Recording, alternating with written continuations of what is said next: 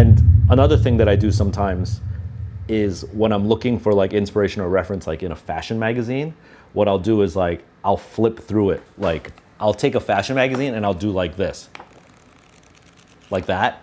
And then whatever hits me is what I'll get inspired by. So I'm not like, oh, I was inspired by Prada, spring 19. Like it was like, I caught a sleeve of Prada and then it's what informs Staple next season, you know? Yeah. So even the creator couldn't figure out where I got my sample from.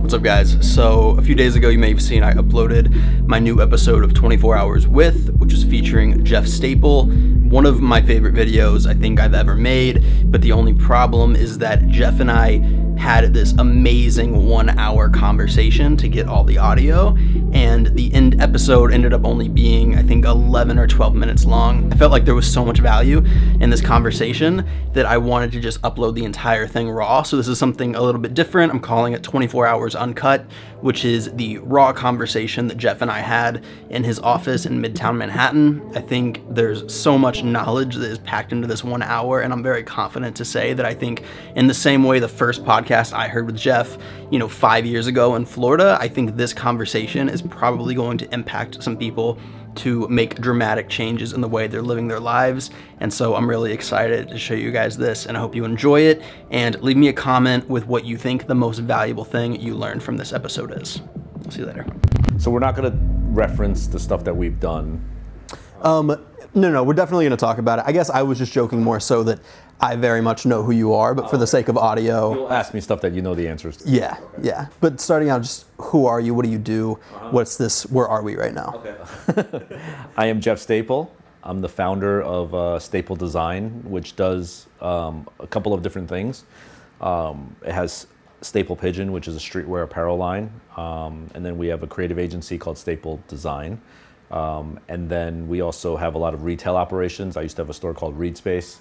I was also involved in Extra Butter, and then on top of those three things, I also do a lot of talks and mentoring and lecturing, sort of like the talk circuit, and I think that's it. Oh no, wait, I'm a podcaster too. I have a podcast on it's called The Business of Hype. It's basically talking to creative entrepreneurs about how they handle their actual business and finances and stuff. So that's pretty much it. So there was a lot to unpack there. Mm-hmm. I know, like, it started in design. Do you still consider yourself like a designer at the core? Like, what do you think you are at this point with so many different operations running? At the core, I think I'm still a designer, definitely.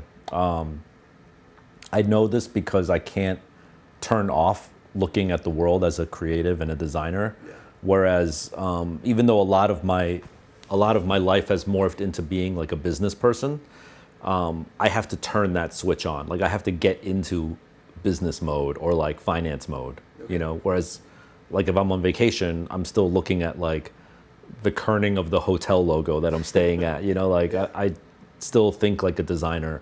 And I'm happy that, it's still rooted in that craft. And are you still like getting your hands dirty, like in the design process as much as you can?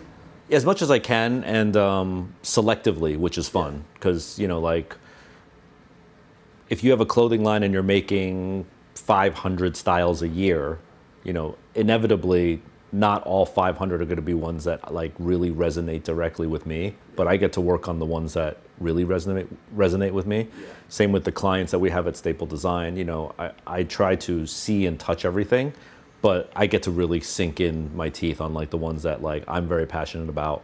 And then what's like retail? Retail's the same. Like I really love doing activations and like physical in real life things at a retail store.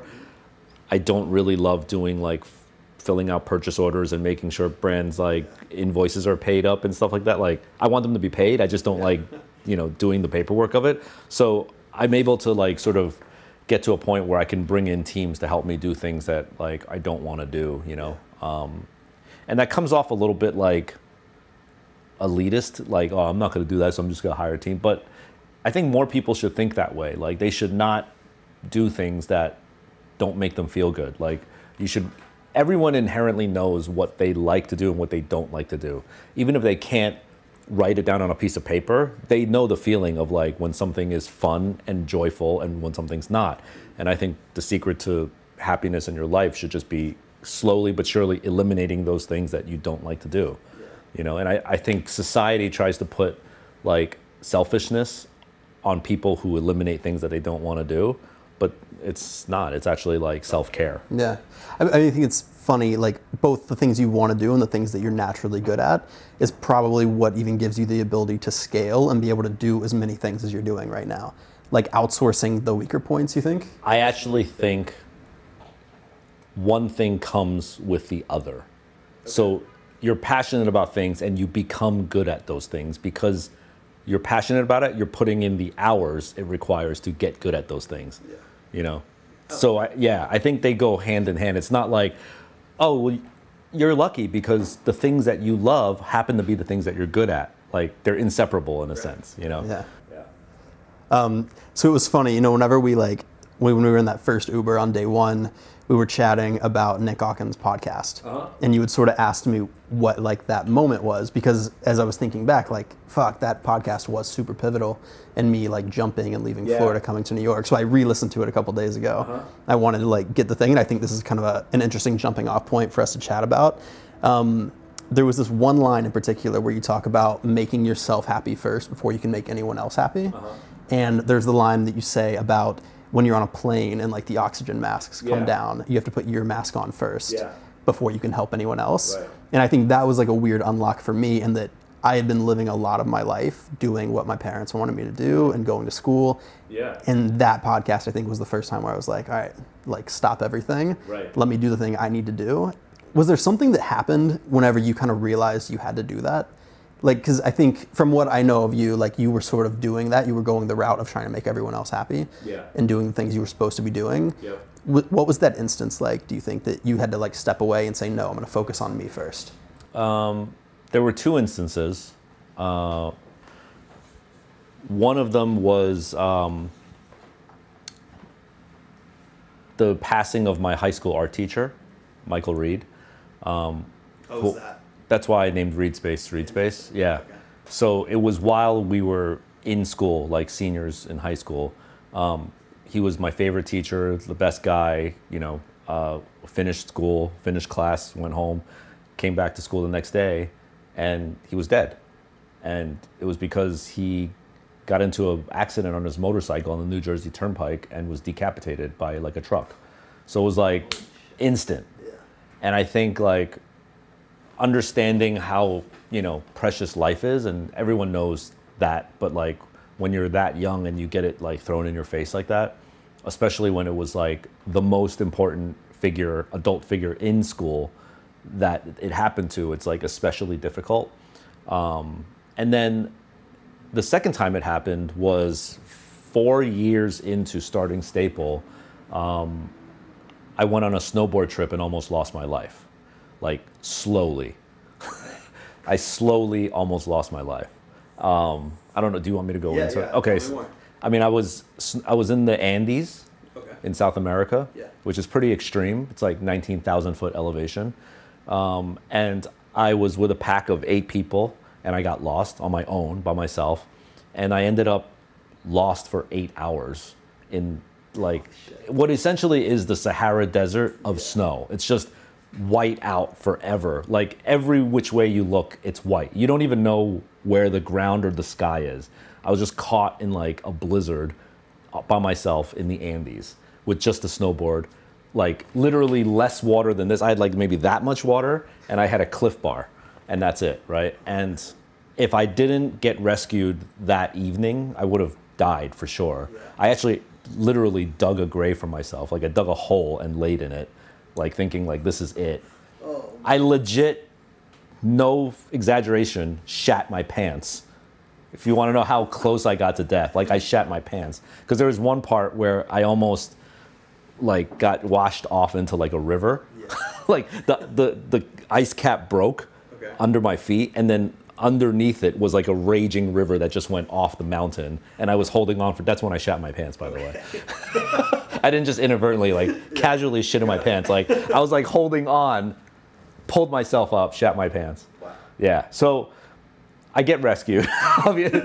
Spoiler alert! Spoiler alert! I get rescued, and you know, I went back to work, and it was just like, got rescued, went back to New York, sat at my desk, and it's like, you know, back then AOL Instant Messenger was a thing, Yeah. right? And like, you know, I logged on my computer, AIM, you know, that door sound, and then like ding ding ding, all these things, and it's like, hey bro, what's up? Hey, you're back. So what? You know, there's a deadline for this thing, and like, hey, what's going on with this meeting? Da, da, da. And I'm just like,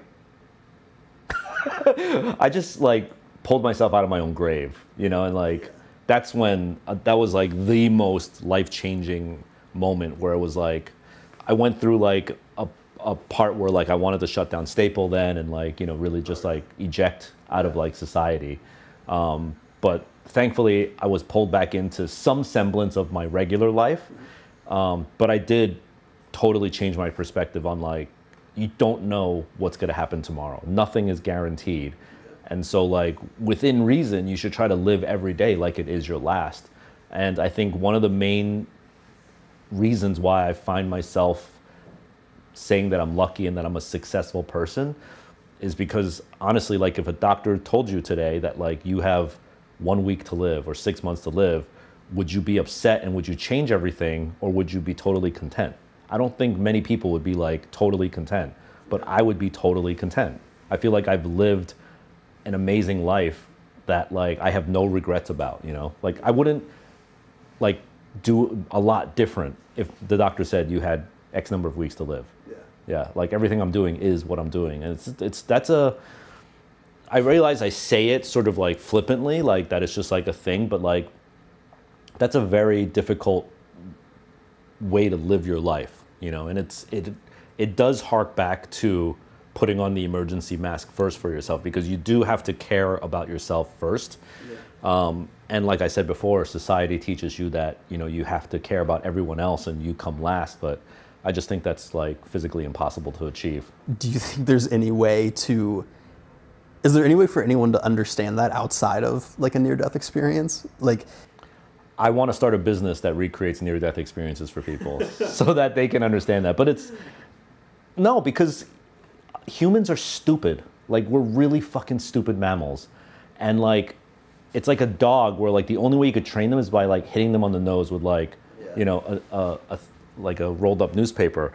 And it's like, same for humans. It's like the only way we realize how precious life is and how short our existence is when we are faced with our own death, you know? And like, no, there's no amount of religion or you know, didactic browbeating that could like ever get you to understand how short and meaningless we all are, you know, in this life.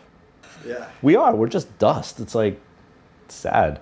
Does that do you consider yourself like a pretty aggressive risk taker coming out of that? Like, are you willing to kind of really like throw shit against the wall? Yep. Yeah. Totally. Because like, what's the worst case scenario is that you're gonna die, right? Yeah.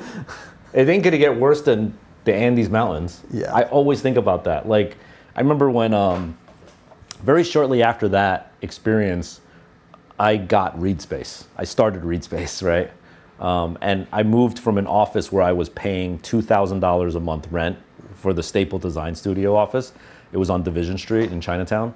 And I saw ReadSpace, wanted to get it. That's another story. But anyway, the rent for ReadSpace was $7,500. So like literally I was gonna go from $2,000 to $7,500 without a business model or an existing business of ReadSpace. It wasn't like ReadSpace was the thing making money and I was gonna move it in here. Like, ReadSpace didn't exist. No one knew what it was gonna do, including myself, and I was about to quadruple my expense.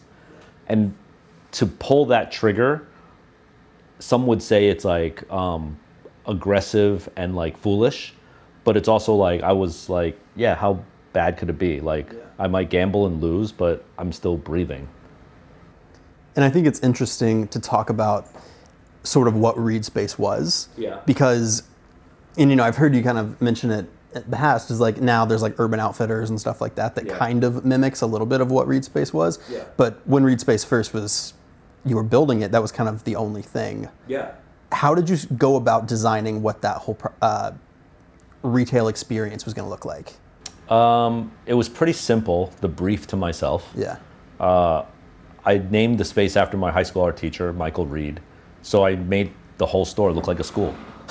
It's pretty simple. Like I imagined what my high school library looked like, and I tried to like mimic a lot of those elements, you know, and use a lot of those cues. And not just high school, but all school. So like all the clothes were hanging on this monkey bar system that I used to play on when I was in, you know, like elementary school. There was like these small chairs, which was one there, but like the whole shelving unit was made of like tiny, you know, like preschool chairs. There were school desks for people to sit on.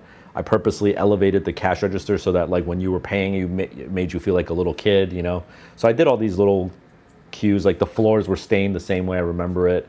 And one trick that I do when I create or design is I try to blur my reference points even to myself. So like I said to myself, I want to be inspired by school, right? My school. But that didn't mean like I went back to my school and got old blueprints and I scoured my school and took reference photos and stuff. No, I just want to vaguely remember what my school felt like, and only paint 20% of the picture and let the other 80% be completed by like imagination, you know? And another thing that I do sometimes is when I'm looking for like inspiration or reference, like in a fashion magazine, what I'll do is like, I'll flip through it. Like I'll take a fashion magazine and I'll do like this, like that. And then whatever hits me is what I'll get inspired by. So I'm not like, oh, I was inspired by Prada, spring 19. Like, it was like, I caught a sleeve of Prada, and then it's what informs Staple next season, you know? So even the creator couldn't figure out where I got my sample from. That's really cool. No, and it's funny because like literally my next question was gonna be your creative process. Yeah, I flip through fashion magazines really fast. That's my creative process. I mean, I'm sure on some level we go deeper than that. Yeah. Yeah, I could answer the other. Yeah, no, I mean, and yeah, feel free to kind of vamp on that. But I guess I'm curious, as like I'm doing my research and seeing all the different ways you've touched things with Staple or like the Pigeon, everything's kind of like, it's all tied in because obviously it came from you, so there's something that feels similar, but everything like visually kind of bounces around and goes in a lot of different directions. Yeah. And so I'm curious where kind of like the root of your inspiration comes from. The root of my inspiration comes really from like seeing different people from all over the world. I think that's like the secret. Like if you ever hear of like, sometimes mom and pop businesses will be like, oh, I'm starting like a cupcake stand, and you know, I'm gonna go to the mall and like give people cupcakes to sample and see how they like it. That's what I'm doing, but on a global level with like lots of different people, lots of different countries. I'm constantly all over the world meeting people and getting their interpretation or their input and output of street culture, skate culture, sneaker culture, hip hop, fashion, graphic design, whatever it is, food, like all of these things. The great thing is that street culture is embodied in all of these things. So even if I'm sitting with a chef, I'm getting inspired by that chef, you know? And as I meet all of these different people, I'm basically taking like the biggest survey that's ever been taken, but for myself, you know? And it's direct in the sense that like, I'm not reading like a report of it. I'm getting like soulful insight from people. And I'm constantly absorbing all of that, and not in a, like, I'm not even taking notes. I've never taken a note of like someone's observation of something, but I'm absorbing it. And I believe that whenever I create something, it gets put back out. Like whatever I absorb, whether I, like if in the last 6 months I was in, you know, Las Vegas, Mexico City, Paris, Toronto, LA, Hong Kong, and then I come back and I design a line, there's no way that what you experience could not come out. You know, it's like, to me, it's just let it happen. It's gonna happen. Just don't stop it. And so that's where I get most of my inspiration from, is really just like being respectful and considerate of all of these different cultures that I meet with, and then putting it back out in the product that I make. And I want to clarify, when I say respectful and considered, I don't mean like considerate. I don't mean like saying thank you and you're welcome and bowing. I mean like, consider where you're at. Like if you go to Venice, you can just take the tour and do all the things that like tourists do and follow the tour guide with the flag and just like do that. Or you can like stand in an alleyway and watch a baker do his thing and be respectful of his craft and consider what he's doing and why he's doing it, versus like looking at this cathedral, which is also is something. But the other thing I feel is when, and maybe this is just me, this has to be just a me thing. Whenever like everyone is observing some spectacle, like the Mona Lisa or the Leaning Tower, the Eiffel Tower, right? Like everyone's in awe, trying to take pictures. You know what I do? I look at everyone's faces for some reason. I always want to see, I'm much more interested in how normal people are reacting to the spectacle than the spectacle itself. I get more inspired by their reactions. So if I'm I hate going to museums because I don't look at the art. I look at people looking at art. I think that's way more interesting. Now, if I am able to go to a museum or gallery on my own and sort of see it in a more private setting, then I could absorb the art in that traditional manner. But I feel like if you go to a foreign country, you're gonna learn more from talking to your taxi driver than you will on a tour guide. I remember someone told me, and he was a creative, he was a photographer, as like clarifying why I was making a mistake, was basically saying it's only possible to ever have a 10-year career as a creative, that you would just fry out after 10 years. In this office that says the same thing to me. Really? Yeah. Okay. And how old?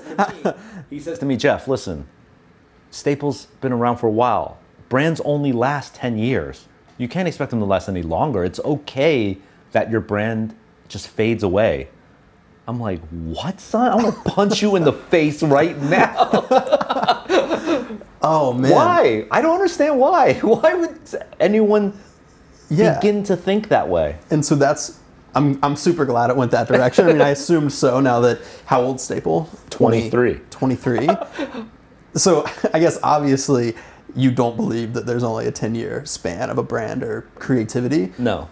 But I'm sure at some point maybe there's been lulls of the creative spark not being there as much. How do you think you sort of... It's always there? No, that hasn't happened. Okay. There are lulls. Yeah. The lulls happen in the public's reception of Staple. Okay. Yeah, so there's lulls in how quote unquote hot Staple is. Yeah. Right? But my creative spark, no. There's like, knock on wood, there's never been like, shit, 2017 was a bad year. I couldn't think of one t-shirt. Like I couldn't think of one good thing. Like that's never happened. There's always a fluid thought process, but the process of like getting people to always be excited about your brand is the tough thing. And I want to add that like that 10-year thing that people talk about. I'm not saying trying to do something creative for 10 plus years is smart. I'm saying it's possible. Yeah. It could be foolish, but you know, it's a beautiful thing when you've seen a body of work that has encompassed decades of a particular culture. You know, that's a really beautiful thing. And I think there's always going to be people that are like, dude, you're old. Like your ideas are old. We need fresh ideas. We need young. And I get it. I know. But like, there's something to be said for legacy and consistency and longevity. And if an OG can absorb what's happening with like the young crowd, like the up and comers, I feel like that give back of wisdom with energy and then energy back in the wisdom is like, that's a beautiful thing when that happens. Everyone just can't be like the young buck, you know? For sure. Yeah. You said legacy, and I wanted to talk about that a little bit. Do you think about that? Like what you think your legacy will be? And do you have an idea of, I guess my thing is it, you know, do you want to be remembered as like this guy who did everything? Is it the pigeon dunk? Like what do you want attached to your name when you're gone? You ever thought about that? No, I've thought about not thinking about it. Okay. But I haven't thought about what my legacy will be. I don't want to think about that. What I want to do is think about, I guess it's the same, but it's different. Like I care about what Staple will mean to people when I'm gone, but I don't care about my, like Jeff Staples' legacy in the industry. Interesting. Yeah, and I think one of the things that I try to do is really make the work about the process of the work versus some arbitrary finish line of like, once I've done that, then everyone in the headlines will say, Jeff was known for this, that, and the third. Like, that's the two realities, right? It's like, one is like thinking about when you die, what your obituary would say. And then the other one is thinking about what you have to do at 4:25 p.m. today. Those are two very different things, right? And if you go back to Michael Reed passing and my snowboarding accident, like, why think about the obituary header? Like that could come today. The headline could be written tonight, potentially. So you're gonna spend the next 30 years trying to craft this thing that like you don't know when or how it's gonna come. It's crazy. The only thing that you can be responsible for is what's happening right now and immediately next, right?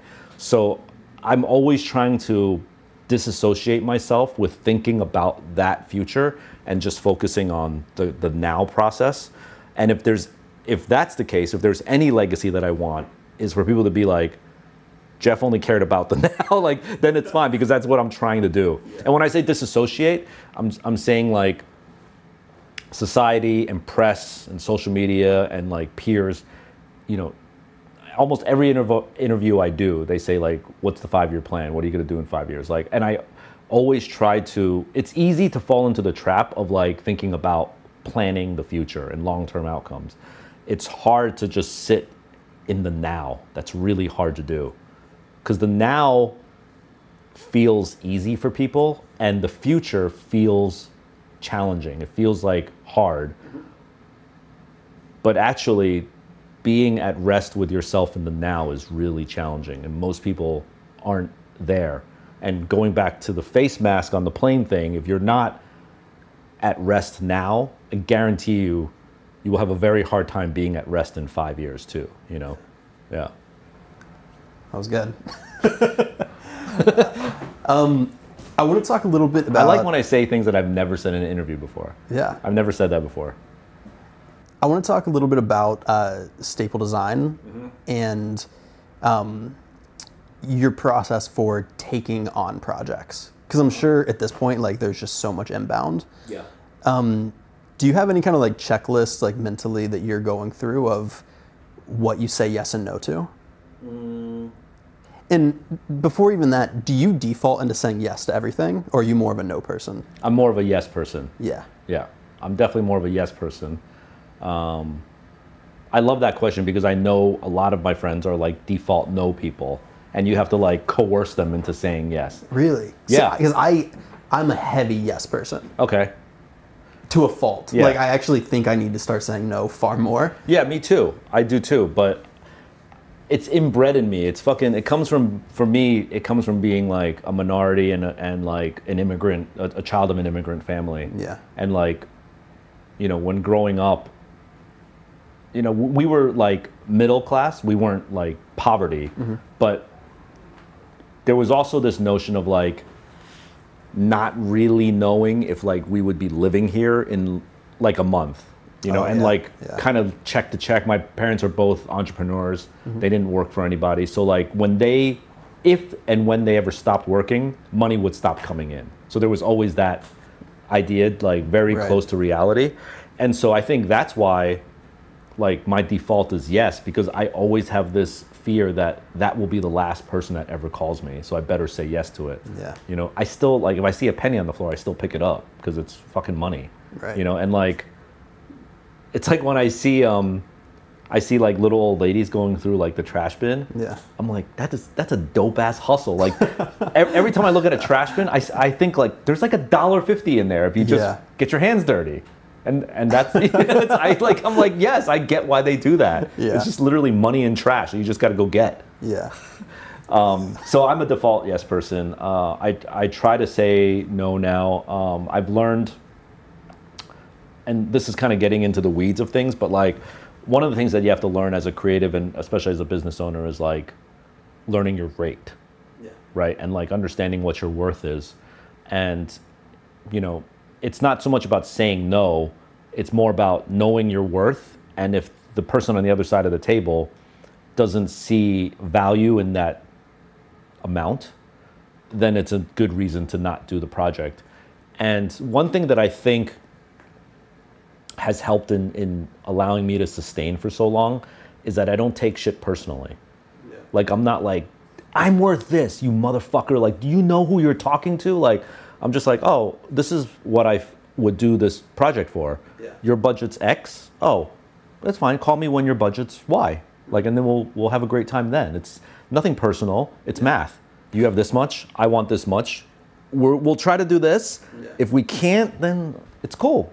Like, no one's wrong in this situation, for sure. Right? You have your number. I have my number. There's no one wrong. And I think people, when I've said that to clients, like, and I'll be like, oh, and by the way, where you want to be, I have 7 friends that will do it for that number that are super talented. Here's their phone number. Call them.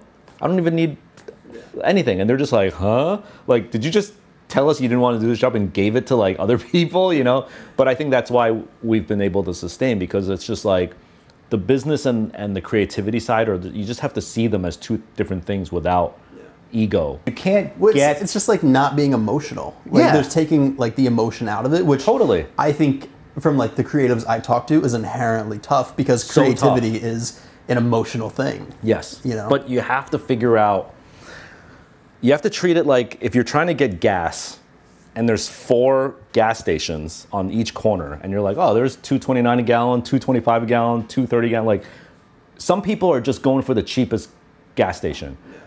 I'm going there, they're 3 cents more, but their mart has better snacks in it. And I like that the people wash their windows and they have towels there. I'm gonna pay for that.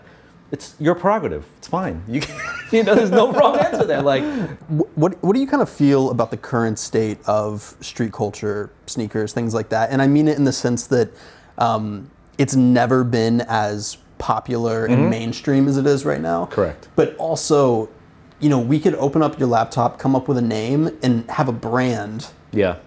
In 30 minutes. We could have a store in 30 minutes. We could. Like, do you like that it's become that easy, or is there part of it that's like? I'm indifferent to the ease of entry now. Yeah. I've thought about it a lot, and there's equal amounts of good and bad. Okay. The good is that for every 1,000 kids who start a brand today, one of them will be the next Jeff Staple. One of them will be the next Jerry Lorenzo and the next Virgil Abloh, right? The downside of it, of course, is that 999 of them will fail. And they'll be disappointed. And that's the sad part. But 20 years ago, that one kid that becomes the next Jeff or Virgil doesn't even have the access or ability to do it. You know, like, they don't have the tools to do it. They'd have to go to Parsons School of Design and go get into $80,000 in debt. Like, it would just be a non-starter to even be able to do that. And so then we lose that person in our world, you know? So I like that there's an open, democratic way of getting into the culture. I don't like that there's so much out there, but I do also think that the ones who aren't true to it and the ones who don't bring anything new, they sort of fall away really quickly.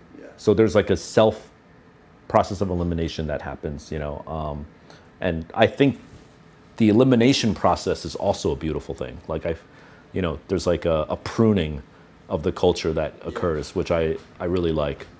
What do you think is sort of like core? Is it just being able to like keep your head above water for that amount of time, or is there's something that you think really sets people apart and the one that succeeds? The way I see it, it's almost like an equalizer, and there's different dials, okay? And for some people, success and being able to sustain a business and like have, you know, the other thing is like, what is success? I think you have to answer that, right? So if you take the normal terms of success, like, oh, lots of people respect, like, and know this thing that they've created, and they're able to employ lots of lives and themselves, and they're not hurting anybody, that's a successful thing. So let's start there. Yeah. But if you look at it that way, the equalizer dials that are needed to get to that point are varied, and you could be cranked up on one and like 0 on the others, and you can make it. Or you could be balanced and you can make it. You know, you could be cranked up on this one and 0 on this one. So there's a lot of factors involved. There's like, I'll give you one example. if you come from a super fucking rich family, you're probably gonna make it. Yeah. Let's dial that one up all the way. And like you could have no talent, no drive, no consistency, but if you have unlimited source of income, you'll probably have a good chance of making it. Right. Here's another one. If you're really beautiful, you'll make it. Because we live in that kind of a society where like beautiful people get lauded, right? You could have no money, medium talent, but be the hardest working in the let me say that again. You could have no money, medium talent, and be the hardest working person in the room. Mm-hmm. You have a good chance of making it. Yeah. Yeah. And my stance was always that I will hold my breath the longest underwater. That was my thing. Even as a kid, I legit did that. Like I would impress people by how long I could hold my breath underwater. Like I think I could go like 3 minutes underwater. Holy shit. Yeah. And the other thing that I would do is, you know, in high school and middle school, like you play arm wrestling in the cafeteria. My whole thing is when I arm wrestle kids, I could rarely beat a kid, but this way, no one could get my hand down. Like I could stay in this position, like you're on top. I could just stay there for hours until your whole shit cramps. And then when you're done, I just slowly do that. Yeah. And so it's like I'll just sit in the pocket and just chill and like wait for everyone else to fall away. And that's part of the reason why I named the brand Staple. Like I'm just a raw essential element that you can't live without, and that's it. But I'm not gonna like out bling you. I'm not gonna outspend you. I'm not gonna out beautify you. You know, but I will just always be there. I'm like that annoying fucking thing that just never leaves. And that's been always my MO going in, because when I started in this culture, like I saw all the other people, you know, all the other players, and everyone had their thing. Like there's the beautiful guy, there's the beautiful girl, there's the champagne bottle opener, there's the spin and rim guy, there's the bling guy, there's the guy who promotes parties really well, there's the guy who like brags about himself really well, you know. And I saw all of that, and I was like, all right, I'm not gonna out promote him, be more beautiful, like I'm never gonna have that guy's money, but I was like, I can do this. And so I was just like, I'm gonna do that for Staple. I think a lot of people can relate to that, because a lot of people, I always mention high school because to me, like high school is a microcosm for life. But like most people in high school are not the prom queen and the starting quarterback. Yeah. Most people are regular people who are just chilling in the parking lot, right? That's how most of high school is. And it's like my strategy for how I built my company and my life is that I was super duper average. I'm not the phenom at all. Check my SAT scores, check my GPA, it proves it, you know? I was a 2.0. I got a 1,000 on the fucking SATs. I got a 550 in English, 550 in math, you know, very, very average. But I think a lot of people can relate to like, I can't overly impress a lot, but I can sustain. I can do that. Yeah. And if you sustain, if you're a black belt level at like consistency and holding it together, you can really make it. It's gonna take longer, you know, because, you know, you're not Bieber, you know, but like, so it's gonna take longer, but like, if you can get yourself to love the process of doing it, then it doesn't really matter how long it takes. You're just gonna have like a dope life. Yeah. Yeah. No, I like that. And I think there's something to be said for like, the quicker it comes, the faster it goes. Like how many people have been like the overnight success that we never talk about. And then there's the phenoms, you know what I mean? Like I've been blessed to build a brand where like I cross paths with a lot of talented people. And man, I tell you, when I sit across the table from like talent, pure raw talent, it's incredible. It's like, wow, this person is like magic, like a genie in a bottle, you know? And it's just like your hair stand up because they're in the room, you know, they have this presence. But like, it's funny, they're always like, there's this mutual level of like, man, I wish I could just put like all the thoughts in my head together, Jeff, like you did, and like create something that meant something for a long time. Because I'm so like all over the place. Like my head is fireworks 24/7, you know. So like there's this nice give and take. But like, yeah, I don't have that. I don't have that pure talent. You know, I'm not Tiger Woods. I'm not Michael Jordan. Like, yeah.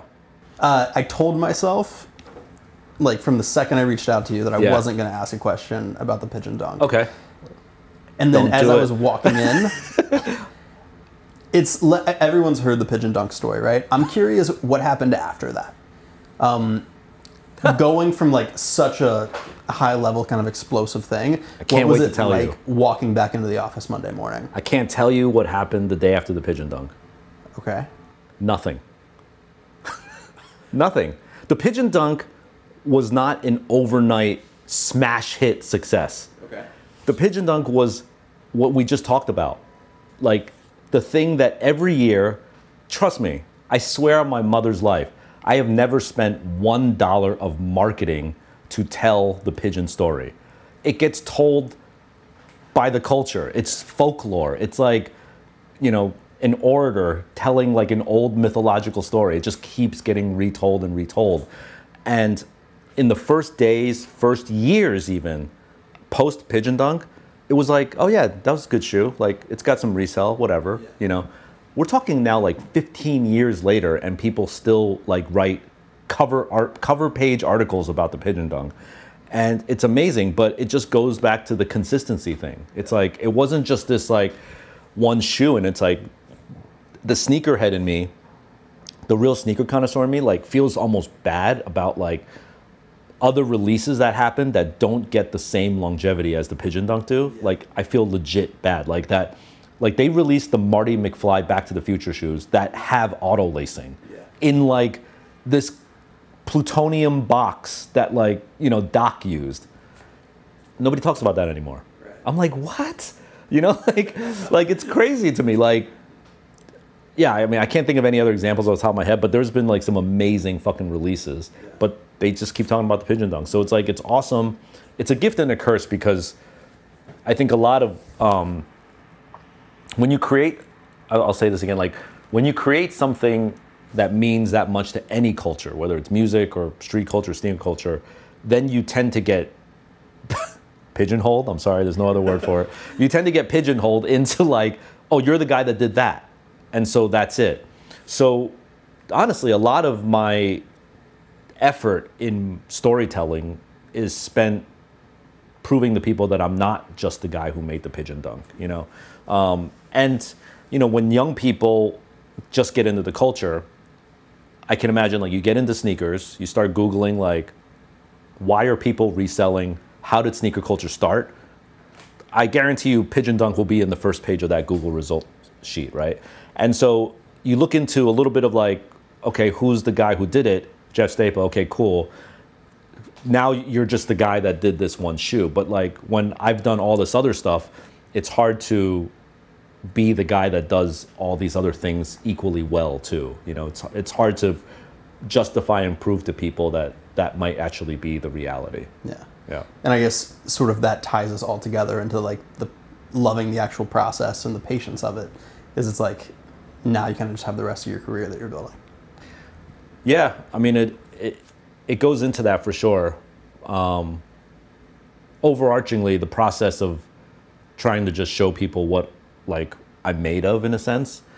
It's a great Jay-Z line. He says, "I've got nothing but time. It's fine. Like I could do this forever, you know. So like I'm in no rush."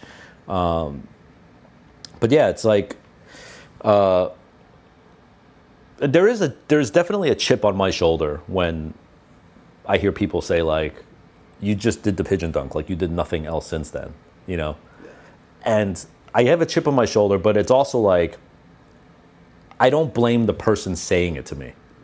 I actually redirect the energy. I will admit, there was a time where I was like, fuck you, punk, right? Like, I definitely blame the person, but I've redirected the energy now back to myself to say, Jeff, you're not doing a good enough job educating these people on what you do. Like, you need to work harder to show the world that you're not just the guy that did the pigeon dunk. Yeah. You know? What would you do if everything went away? You couldn't do design and clothing and all those things. What would next day be like for you? I really look forward to like driving Ubers. I would love to drive Ubers. I would kill it. You should hear the conversations I have with Uber drivers. No, I believe it. I'm like, bro, I'm like, First, we should I'm like, make that a series do you work night shift or day shift? Oh, I like to work the day shift. I'm like, yeah, but isn't night shift better because like you have less traffic? Yes, but less customers. I'm like, yeah, but I think like I would sit there and just hack my way through Uber to try to figure out like the most optimal time to work. I'd make a podcast about people I picked up in the Uber. You know, I would just do like 10-minute interviews with people. I'd have a mic hanging out the back in a release form on a clipboard. I would love to. I just feel like I can really, I can, I'm trying to figure out how to way to say this not sound pompous, but like, I really think I could make a, I'm trying to think, let me see. Okay, I'll just say it. I really think I could make millions like doing anything. Okay. Because the thing I will choose to do will, like, if I drive Ubers, I'll be the first millionaire Uber driver. Because I will hack the system and figure it out. A little bit though, like. Because, yeah, I know it requires unpacking. But like, yeah, I just feel like everything I do to the fullest. That's what it is. Yeah, I take pride in everything that I do. And someone's gonna say like, yeah, you take pride in working with Nike and hanging out with Hiroshi Fujiwara. Of course, like I would take pride in that too, son. I'm flipping burgers at Chick-fil-A. You know, like no, but I would take pride in flipping burgers at Chick-fil-A too. Like I would take pride in driving Uber. I would take pride in like anything that I do. And I almost in some strange sadistic way want to do that to like show like, look, I just drove Uber for 2 years. And like I killed it, but they're gonna be like, it's because you had a huge Instagram following. That's why you got more rides. So it's like I'm trying to like just really level the playing field. And I just want to show young people that are just like trying to figure out their identity and figure out what they want to do. That like it's right there. It's right there in front of you. And I have friends, I have family members that are like really close to me that haven't figured out what they want to do. And it's hard to watch because it's like, it's so strange to me that they can't just look in the mirror and be like, what do you want to do? In this day and age, that could literally be anything. Like if you were like, I just want to play video games 24/7, you can make a living doing that now. Yeah. You know, I want to garden. I follow this gardener on Instagram. He's huge. He just shows people how to water his plants. Like, like you can literally say anything and you can make a living. So, and I'm cautious to not sound like I'm shaming people, but it's like, honestly, you can't look in the mirror and be like, what do you want? What is the thing that you can't stop thinking about doing? Like, honestly, even if it's sleeping, you might be able to find a living being an expert sleeper. Like, you could be a sleep expert. Like I just think like it's out there and it's like you're just making an excuse for yourself when you say I don't know what my passion is. Like that's like saying like I don't know if I like burgers or chicken. Like what do you mean? Put it in your mouth. Tell me which one you like better. Yeah. That's great, man. We're good. All right. Cool. Perfect. I don't know if we should end it on that sentence, but like I know the sentence I want to end it on. Burgers or chicken?